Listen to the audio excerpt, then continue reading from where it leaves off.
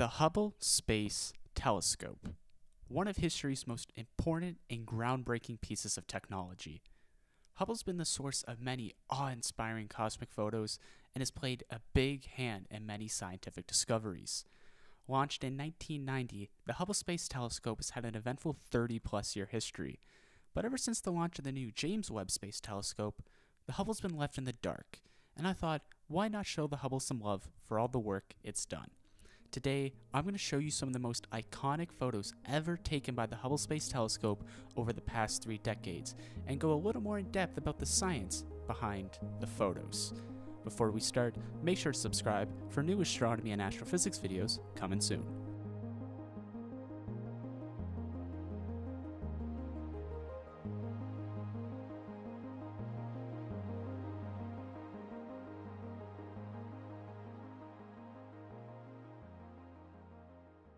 Now, as always before we start, any information I found for this video will appear as a number on the screen. The number will correspond with the number in the description. They'll have a citation and link from where the information was found. So, our first iconic photo might not be that visually pleasing, but it is an important piece of Hubble's history. Dubbed First Light, this image was the first ever released photo taken by the Hubble Space Telescope. The purpose of this image was to show the telescope's resolution power compared to some of the most powerful ground-based telescopes at the time. The image on the left was a photo taken of an area of sky from a 100-inch ground-based telescope at the Las Campas Observatory in Chile. The image on the right is the same area of sky taken by the Hubble Space Telescope. Our next photo falls into the history category again. What you're seeing here is a side-by-side comparison of the spiral galaxy M100.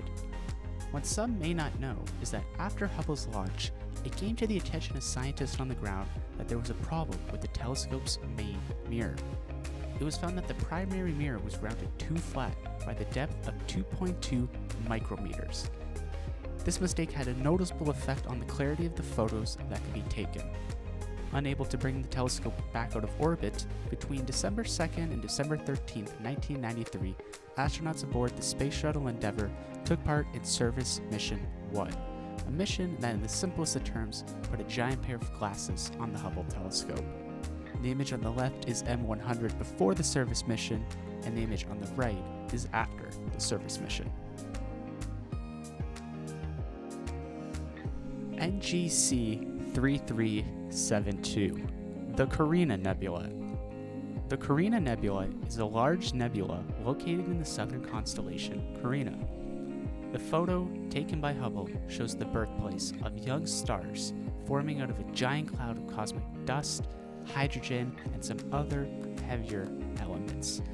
The material within this cloud will soon become dense enough to form stars, and in some cases, these stars may be surrounded by extra material and over time will form into a hot, flat disk around the star. This happens due to the conservation of energy and due to angular momentum. These disks can become home to new planets and worlds beyond our solar system. NGC 7293, the Helix Nebula.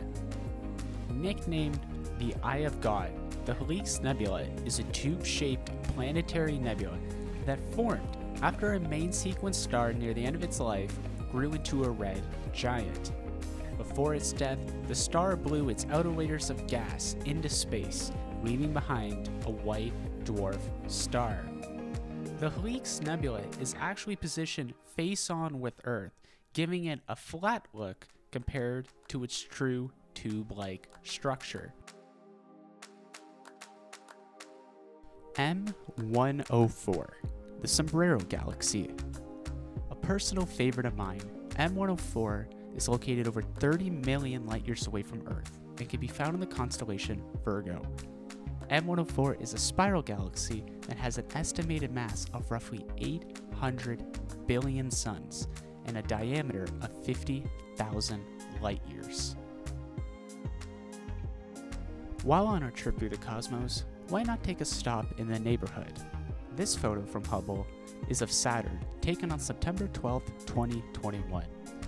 In this photo, Saturn's North Pole hexagon storm, Cassini ring division, and breathtaking colors can be seen in all their glory. Even some of Saturn's moons could be seen in this photo as well. NGC 1999, also known as the Keyhole Nebula. NGC 1999 is a reflection nebula that can be found in the constellation Orion. The nebula itself could only be seen due to the star V383 Orionis, a very young and hot star that is illuminating the area of surrounding space, allowing the nebula itself to be seen. M51, the Whirlpool Galaxy, a favorite deep sky target among astronomers. One characteristic that is often overlooked when it comes to this majestic galaxy is its interaction with NGC 5195, a small irregular galaxy that is tugging on one of the spiral arms of the galaxy. The tidal forces between the two galaxies have sparked a young star-forming region of space, which was all captured by the Hubble. NGC 2014 and NGC 2020. This might seem like something straight out of science fiction, but in fact, it is two separate nebulas located in the Large Magellanic Cloud, a satellite galaxy of the Milky Way.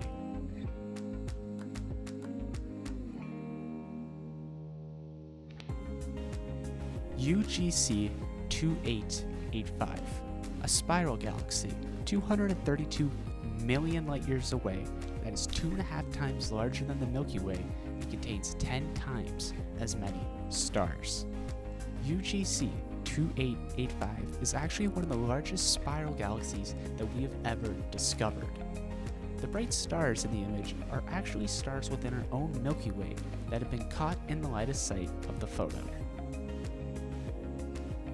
M31, the Andromeda Galaxy.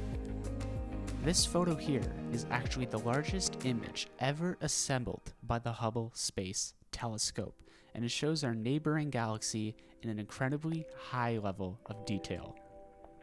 So much detail that even though Andromeda is 2.5 million light years away, the Hubble telescope was able to make out individual stars within the Andromeda Galaxy. That is insane. M1, the Crab Nebula, also the first entry in the Messier catalog. M1 is actually the remains of a supernova, and in 1054, the star that went supernova was so bright that it could be seen in the daytime sky. It was actually documented and observed by Japanese and Chinese astronomers at the time.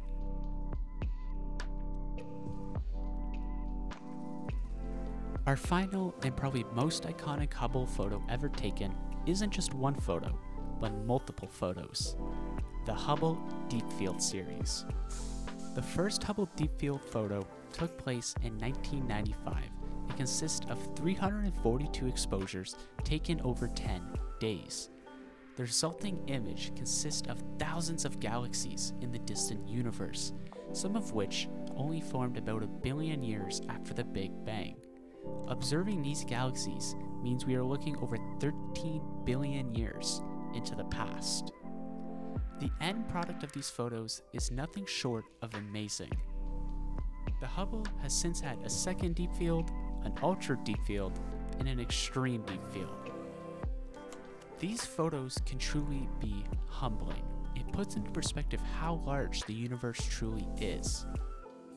The area of sky captured in the first Hubble Deep Field is only about 1/13 the size of a full moon in the night sky.